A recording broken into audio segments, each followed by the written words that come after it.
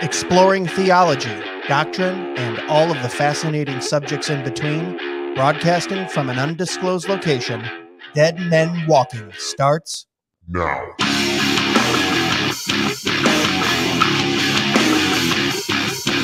Well, hello, everyone. Welcome back to another episode of Dead Men Walking Podcast. Thanks for coming along for the ride. We appreciate your support. Visiting dmwpodcast.com supports the show. We got a snarky merch site there, too, if you ever want to check out any of our t-shirts, hats, anything like that.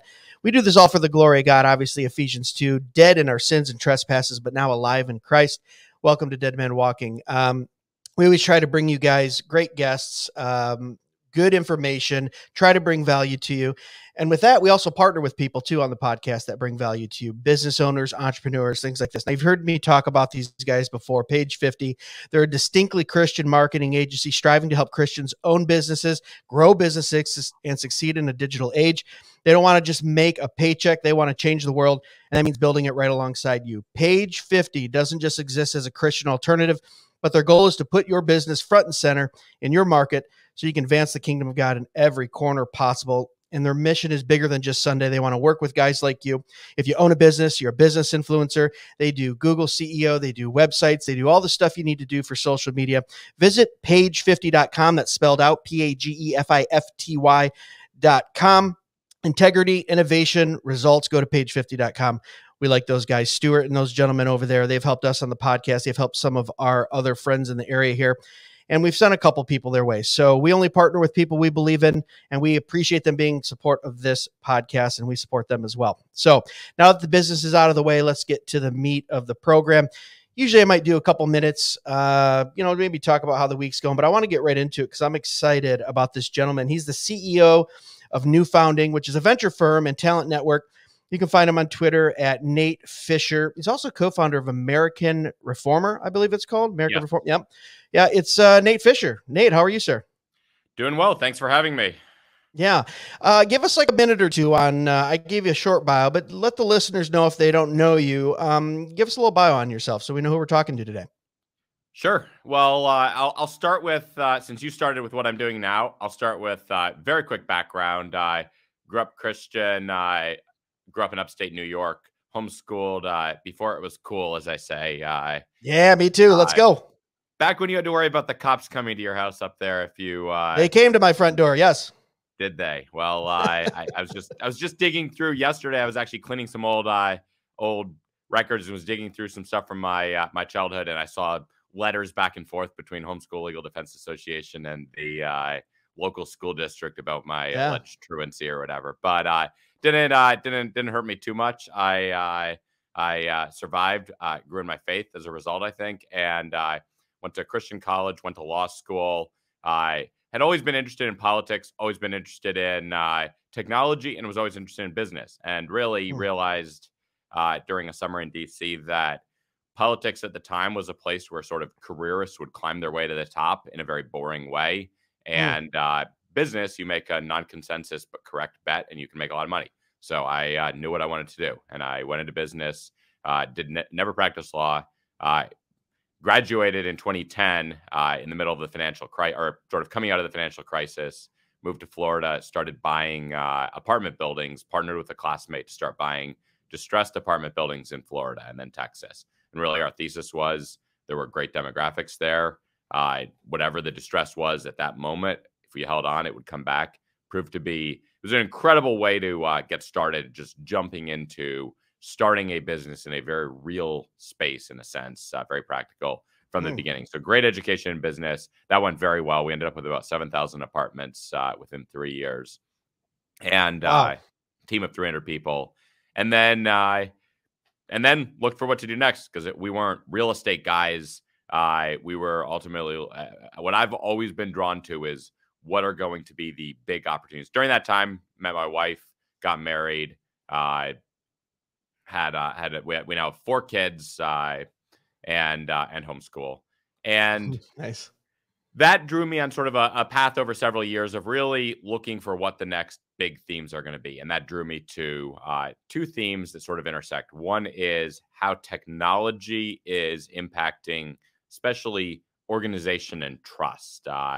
business, especially dealing with contractors, is all about making trust-based judgments, certainly essentially trust, credit, credibility, all in the same category. And I've been interested for years. Hiring's a good example of that. And I've been interested for years in how that is going to be changed. I think we all recognize there's a lot of problems with how that process has gone. It's really dominated by these sort of university cartels at this point that increasingly bureaucratize it. And I was very, very interested in what a alternative could be, how technology could actually help disrupt that in a positive way. And that really intersected during the Trump era, and especially 2020, with a recognition that my old assumption about politics was no longer true. And now you had the disruptive idea, the Trump and the disruptive forces pushing aside the Mitt Romney careerist types. And that was actually a domain of major paradigm shift, driving major changes in the country. And actually, the intersection of those two was where there was real opportunity, because it was precisely people on the right, people who are largely alienated by current institutions, especially conservative Christians who are sort of profoundly desiring something else, who are going to be the most hungry early adopters of any new alternative model for the allocation of talent, for the matching of people outside of existing networks. So that led to New Founding, which is ultimately focused on talent and how do we match people and opportunities. And venture, in many ways, is just a higher end of that, because venture is about the opportunities when they're not existing businesses or when they're very early stage. So we're focused on ultimately finding alternative ways, alternative networks to build that can really provide a viable alternative all the way up to the top on the economic side. And then American Reformer fits directly with that, which is we need to be deeply grounded in the historical Protestant tradition to come up with a positive alternative vision. In venture, you don't win by being sort of conservative when that merely means say no, say slow down to things. You need an alternative positive vision to inspire people. What are they building toward? And that, again, has been a real passion of mine. Finally, live in Dallas. I believe Dallas is the natural capital of Red America. A lot of work to do to really build that up. But I think to the extent we have alternative networks, we need true alternative cities that are they have the scale to be alternatives to New York, to places like San Francisco and LA, because we can't keep going there in little underground dissident networks there. We need an alternative. So I think this was a longer intro than you asked for, but it was No, it's running okay. through a lot of threads that got me to where I am. Yeah. Well, I think we're going to be kindred spirits on this episode. We were talking a little bit about how you were homeschooled and I was homeschooled, and, cops coming knocking on your door. So we have that in common. My mom and dad started in 1989 when I was in third or fourth grade, I think. And then obviously business. I'm a business owner. I'm in real estate. I'm a real estate broker, and I'm also a county commissioner. So I also too am involved and interested in business and politics and all those things. So I think we're going to have fun on this one. Before we get into kind of what we really want to start talking about, which was technology, AI, things like that. So with New Founding, you're matching talent, and you said you're looking at this will kind of segue into it. You're looking at technology on how that can match people. You're looking at disruptive technology. What's something at New Founding that you use that might be different or disruptive to make those matches? Are you using anything unique right now? So right now we're starting, and this is, I think, often the right practice with startups, even when they have a big tech vision, is start with something that's lower tech. Right now we're largely doing a lot of these matches manually, the human back end, as they say. And I think the differentiator is we are not focused on legacy credentials and legacy institutions as the point of matching. So right now, the way we reach people is largely with our own media profile, and then our presence shows like this, where there's going to be an audience that they have meaningfully different values, and in many ways they've reached the point over the last few years where, when it comes to hiring, when it comes to finding a job, when it comes to other high value sort of business, real high value transactions, values alignment has gone from a nice to have. I mean, people valued that 5-10 years ago to a must have. It's now a deeply motivating factor. And right now, there's not a lot of institutions. There's really no institutions that at those sort of elite levels of finance and talent placement and matching co-founders and all of that are ones where you can really there's a lot of institutions that mediate those transactions. Virtually all of those institutions have either embraced the left or have at least sort of stayed somewhat apolitical, or they've tried to remain sort of normie conservative, old school sort of conservative, where you don't really know if the person who's also in that network actually shares your values about the things that matter, and actually shares sort of a recognition with how broken the system is. And so our model is draw people to a distinct message. We can take a high public profile. Many of the people on both sides of this actually don't want to fly the flag themselves for various reasons.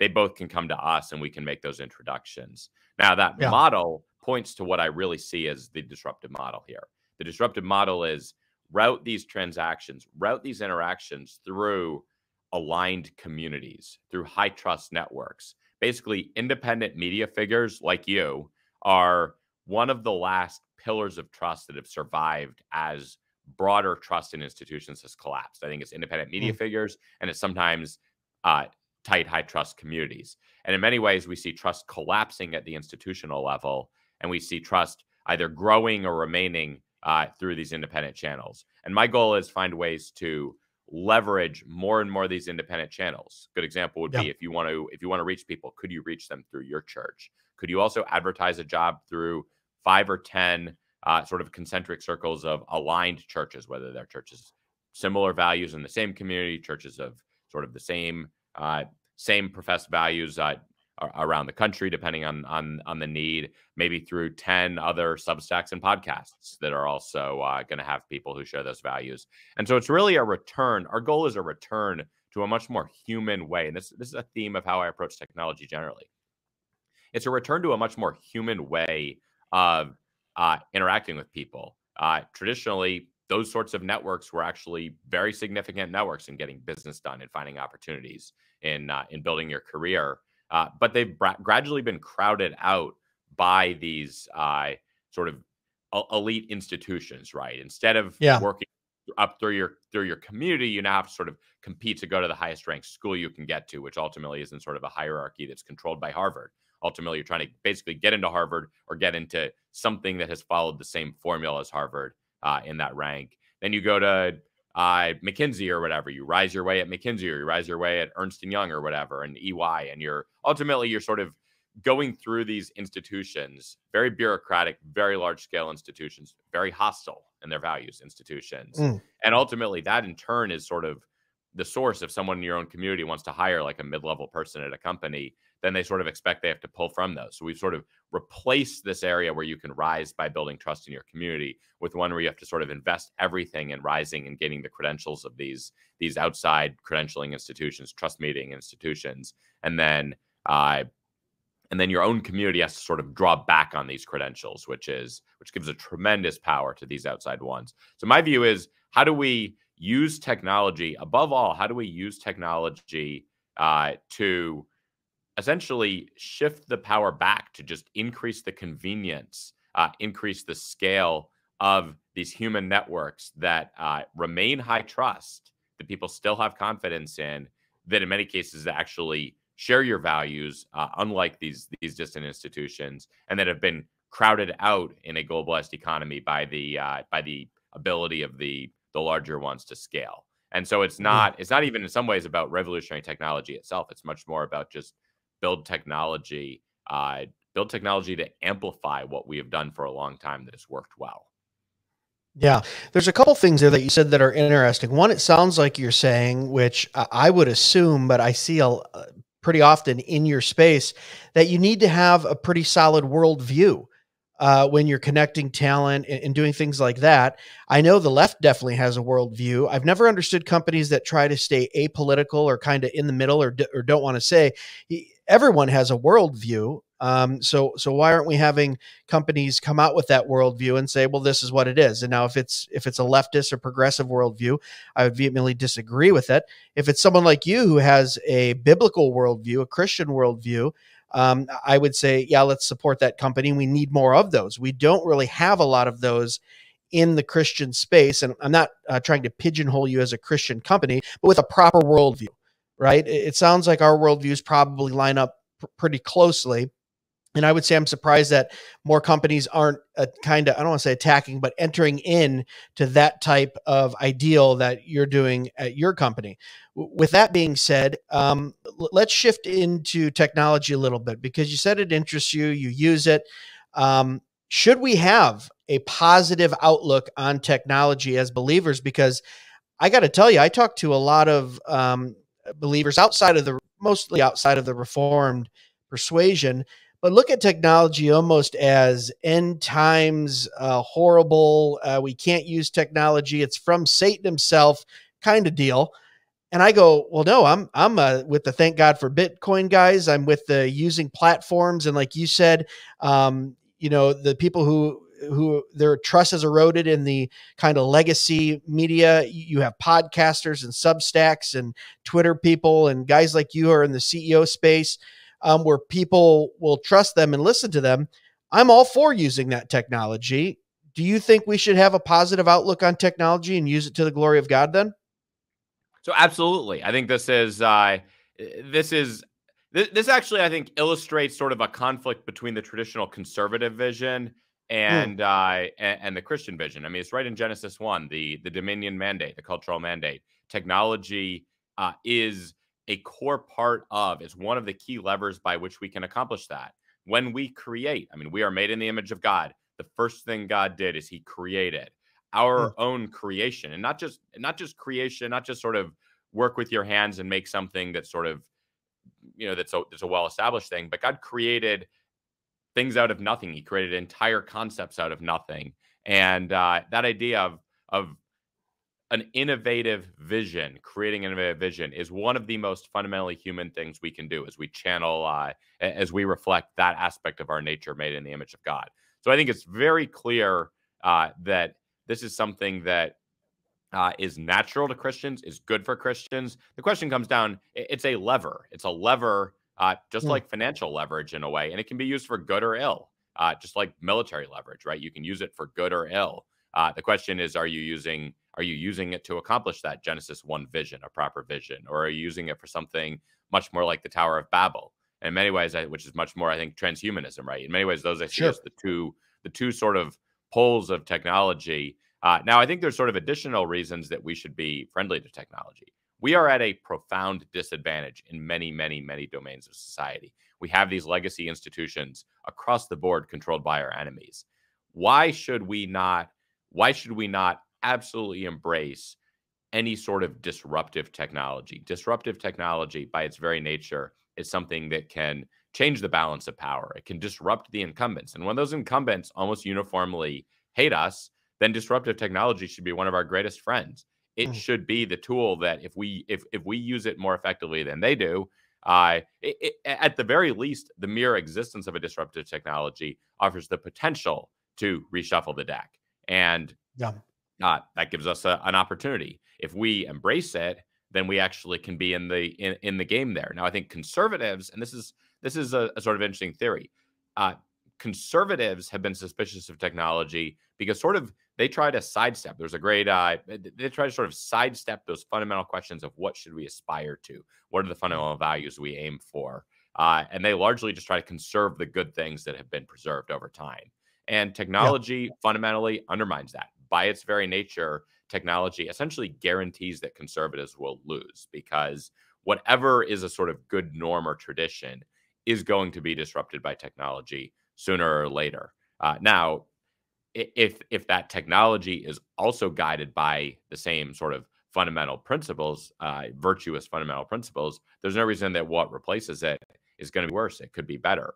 But if your view sort of stops at let's preserve the good things of the past, technology is absolutely a threat. It's an enemy. And so I think you see this sort of tension where conservatives are suspicious of technology, but we're in a world where I think it's widely recognized, is increasingly widely recognized on the right, that conservatism it has failed. It has failed to preserve much of what we have fought for, and we need something more. So I think that opens the door to a lot of questions around what should we be using things for. And then finally, one last thing is I think we have some tremendous advantages with technology.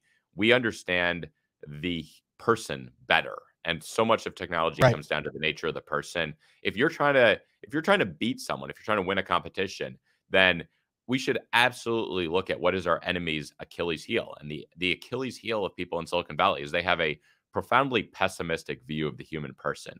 They don't understand the human person the way we do. They don't understand that creation in the image of God. And they overall have a pessimistic view that assumes that that AI can replace almost every aspect of people. And so they're constantly trying to build technology to replace the person. If you believe in a low view of the person, you're going to try to replace the person.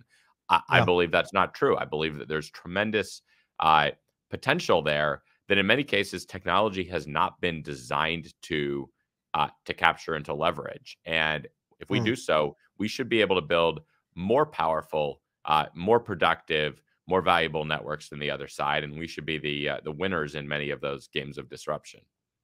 Yeah, and I think if you look through history, believers have been accepting of disruptive technologies. The printing press is a great example. One of the first books printed, the Bible, and it was used to advance the gospel throughout the world. And that was a very disruptive technology, bring literature to the masses, things like that. I would also say, I don't know if you agree with this, but it kind of popped into my head when you were talking. I've been talking for 2 or 3 years now, and probably before that, that conservatism is almost dead because they don't really know what their worldview is based on. They had some principles, and I grew up in my 20s calling myself a conservative. I'm not ashamed to say that. I was also working through the Bible when the Lord saved me at 20. I said the sinner's prayer at 7 and was saved at 24. And working through Reformed theology and worldview and general equity and theonomy and all these different things.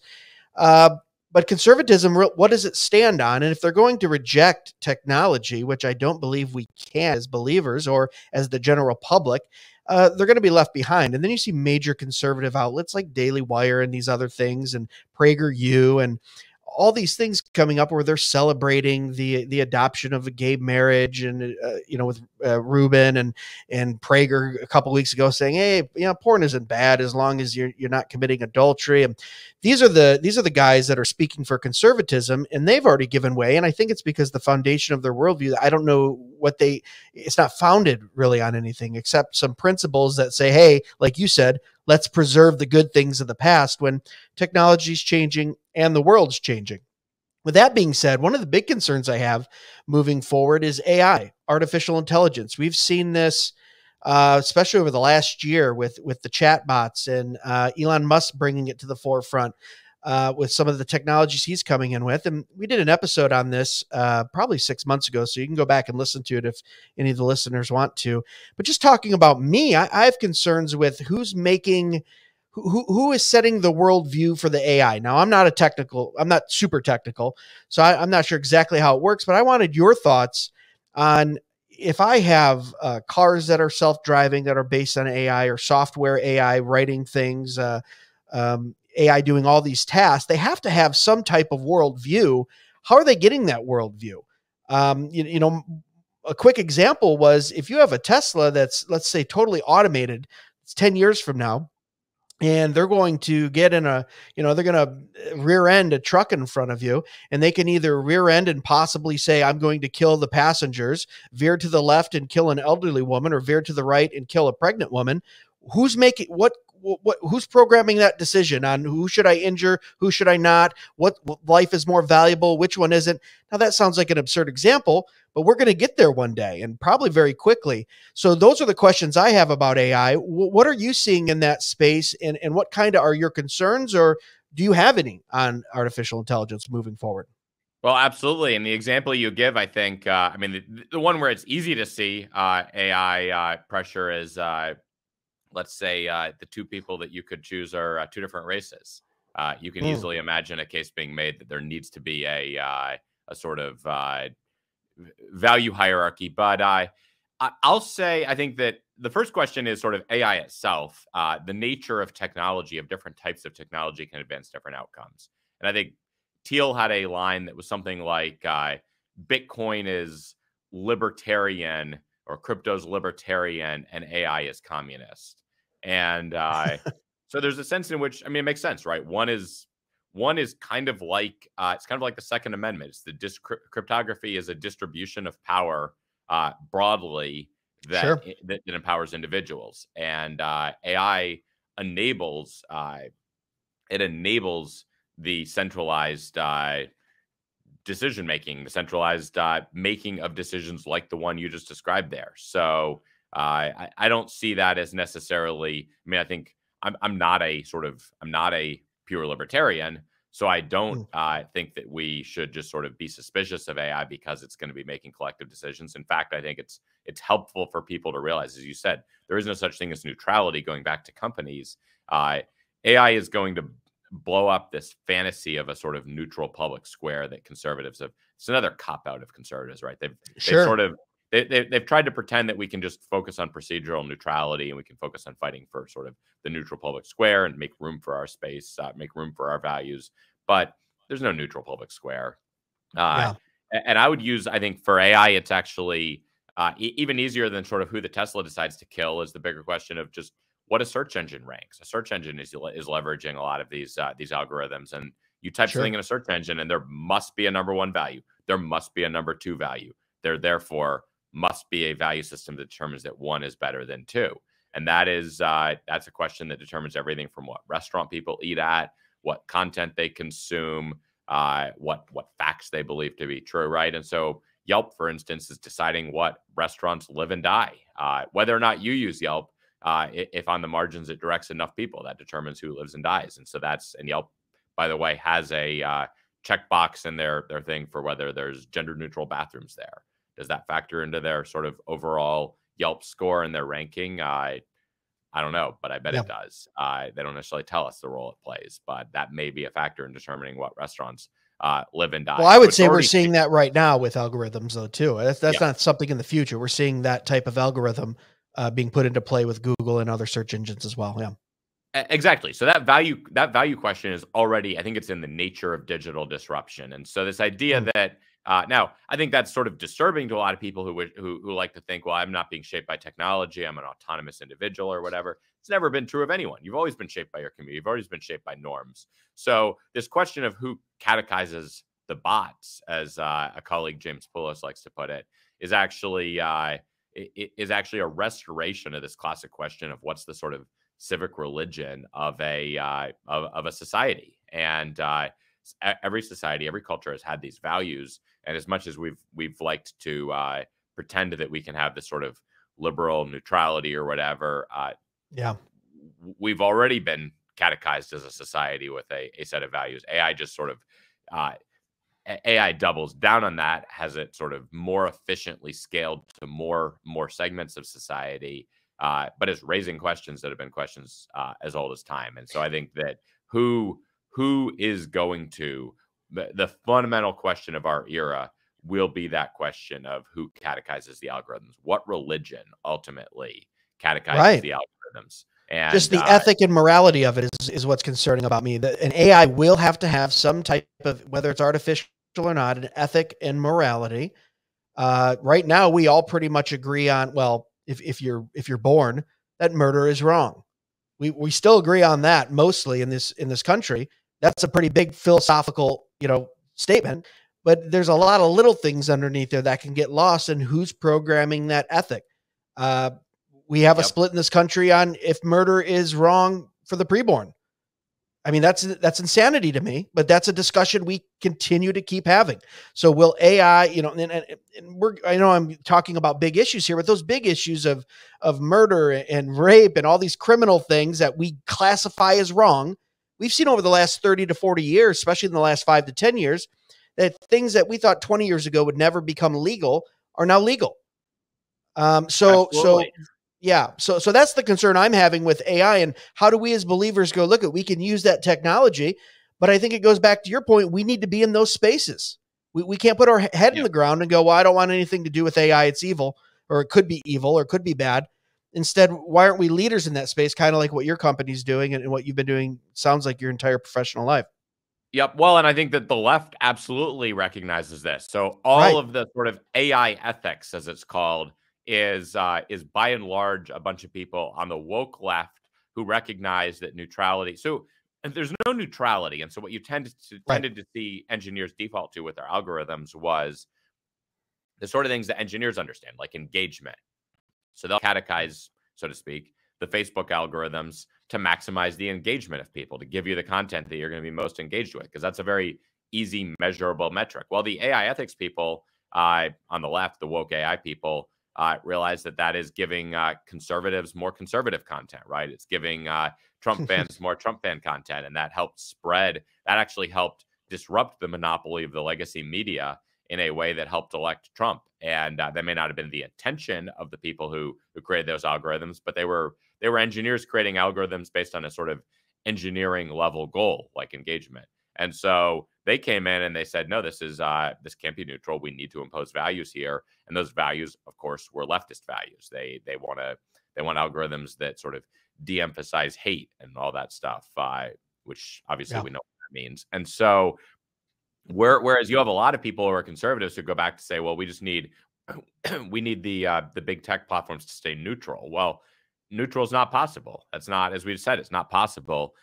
We're essentially arguing for something that can't happen rather than recognizing the reality of it. Now, I think what we want most likely in the space like AI is we're not at a point today where we have enough power to actually get the big tech platforms to have their algorithms reflect our values. Now, Twitter's an interesting one. Twitter's an exception there, where I think there's someone who's much friendlier to at least some degree of alternative values or pluralism. But I think the best is can we go for a system where there's multiple AIs, where it's a degree of pluralism, because the alternative is centralized AI with centralized values really converging toward a CCP model, which is probably the biggest threat we face today.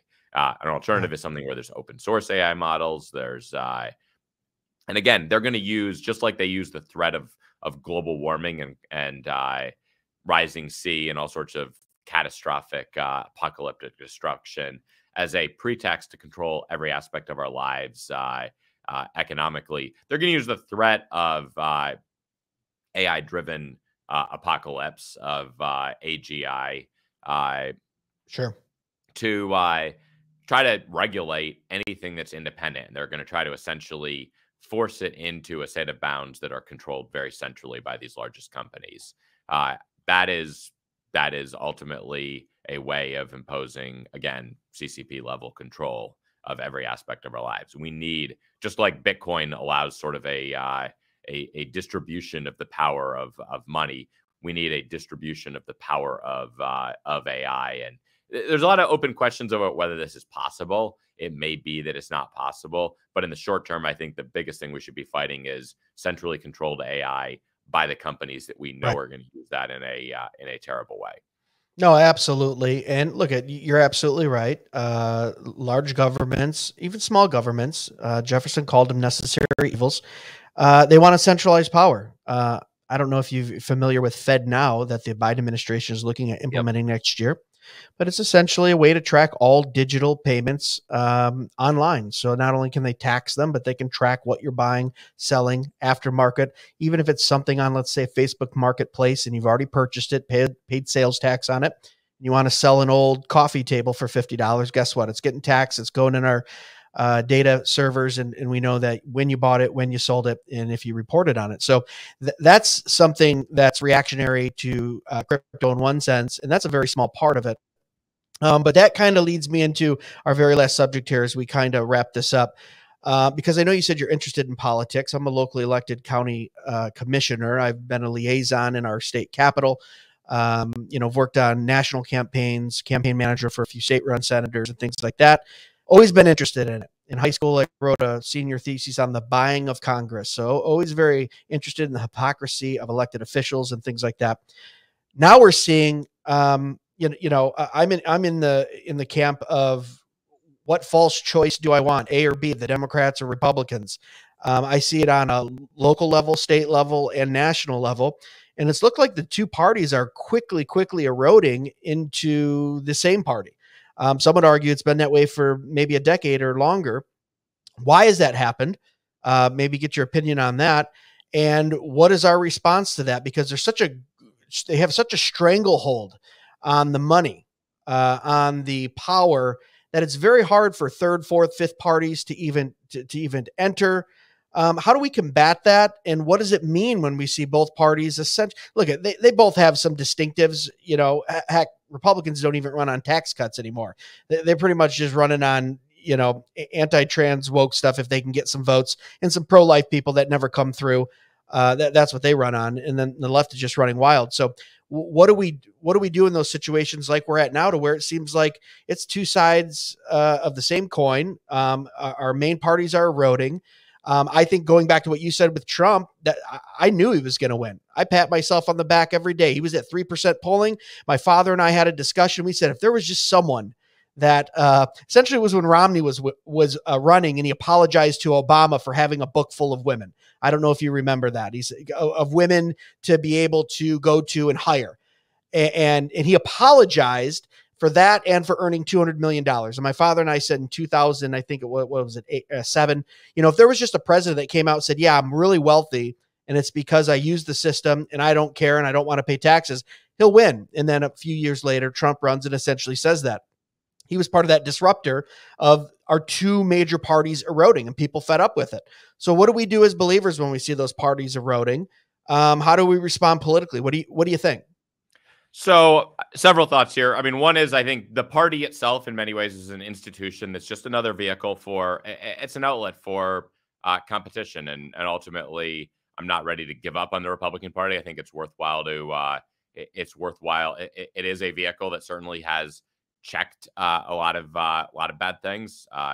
It's failed to check many others, but even if we view the national level as sort of at best defensive, we want to have a presence there. We should also be competing. We should be competing to potentially view it as an institution that we can capture and we can turn.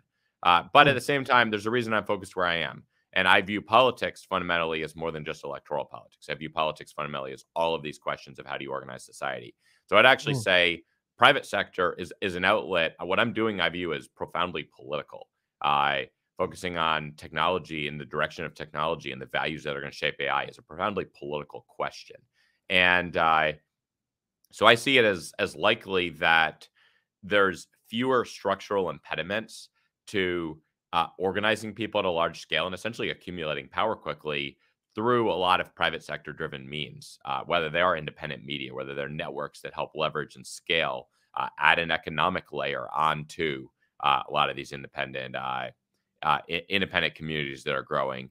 And so, and yet that's power that just as much is political, especially as we start to get into questions like building the technology that actually shapes. I mean, I would say the policy that goes into Google's algorithm that determines what's ranked how is at least as important a policy in many cases as policy as laws that are passed by Congress. The people there who are shipping there are at least as powerful. So I wouldn't view politics as sort of a fundamentally distinct domain. I would say classic electoral politics is obviously a different space. And then I would say the other domain that we know matters, and this is what I say, I don't know what the structure of politics and of power will be post-digital disruption. We've seen profound disruptions before. You referenced the printing press. After the printing press, you had Protestant Reformation. You had the 30 Years' War. You had a fundamentally different shift from a medieval society, a feudal society, I should say, to a Westphalian one where there was much more integrated government. We're going to see profound disruption of the entire structure of sovereignty based on digital disruption. And I don't know if we know what that looks like, but I do know there's two layers that matter. One will be the digital, and we must be fighting for the digital. And the other will be the local. So you talk about being a county commissioner. Who you live next to will always matter. It doesn't matter what digital world you're operating in. If your neighbor is good, that's good. If your neighbor's bad, that's bad. And so I think that we should absolutely be fighting for local institutions. We should be fighting for our counties. Those counties can be significant. They can be significant bastions against tyranny, right? You have sheriffs, sheriffs blocking COVID mechanisms, and so in many ways, at the local level, there's very real, very practical political questions you can get into. In many ways, the sort of party apparatus is also a little bit less little bit less rigid. There's a lot more room for sort of a broader range to happen through one, whether it's sort of a disruptive side of one party. So I think that that we obviously need to continue fighting in politics. We certainly must be, I think, re-emphasizing the local, which is an area that I think the right has often done a very poor job of fighting in.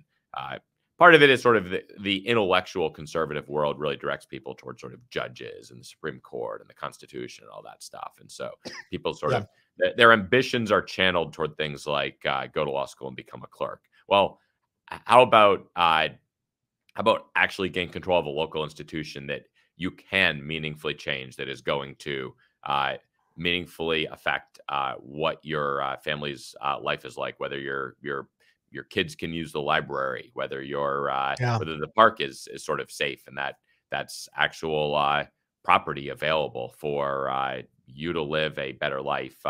And then alongside that, sort of my focus is on the business and technology realm, where again, I believe that's actually the most open domain for a lot of what are still political battles that will be fought that shape the nature of the digital era. Awesome. All right, let's wrap this up. Nate, thanks so much for taking time with us today, being here on Dead Men Walking Podcast. Why don't you give us a final thought for a listener out there listening? They're interested in what you're talking about. They're interested in technology or politics or business ownership. Give us a final thought on something you might say to them to either encourage them or put them on the right track. And then throw out your socials for us and where people can get a hold of you if you want them to contact you online. Sure. Well, my final thought is I encourage those who are stepping up. I think that it takes a minority of people to change things. Especially the more we can organize, the more that we can do business with other people who are aligned with our values, the more that we can work with them, we can get together with them and connect in other ways. That is building networks that have the ability to be incredibly powerful and robust in the face of much broader disruption. And that is what we are. And it doesn't take nearly a majority of people to change the direction of a society. Most people are going to go along with the flow. So if we're able to build those, if we're able to build things that are set up to survive what can be a profoundly disruptive time, we can shape not just our own lives during that period, but potentially have those remain the anchors that a lot of the rest of society reorganizes around. In terms of what we're doing, fundamentally, you can go to newfounding.com, talent placement. We have a talent network. We have an incredible network of very, very strong people. So if you own a business and you're looking to hire, there is an opportunity going through values-aligned networks to hire a higher caliber of people than have often been available to small businesses for the last couple decades. We focus on engineers, professionals, executives. We have a growing number of those. If you're looking for a job, again, with aligned people, we can help you. We can help you find one. So go to newfounding.com. We match founders and investors with our deal room. Would love to have you sign up there. And then finally, my social is Twitter is the main place that I'm active, at Nate A. Fischer on Twitter. And I talk a lot about that. I talk a lot about what I'm doing on the American Reformer side and on the Christian side. So would love to stay in touch through that. Awesome. Nate, thank you so much for being here today. Thank you for having me. This was a great conversation. Absolutely. And guys, thank you for listening to another episode of Dead Men Walking Podcast. We appreciate all of your comments, all of sharing with friends and telling a friend. And we'll link everything up Nate talked about on the podcast episode. All his socials will be there too. So make sure you give him a follow and engage with him. Check out what he's doing. We really are excited about guys like that and what they're doing in those spaces. As always, guys, we appreciate you. We love you. And remember, the chief end of man to glorify God and enjoy him forever. God bless. Be sure to follow us on Facebook and Instagram at Dead Men Walking Podcast for full video podcast episodes and clips, or email us at deadmenwalkingpodcast@gmail.com.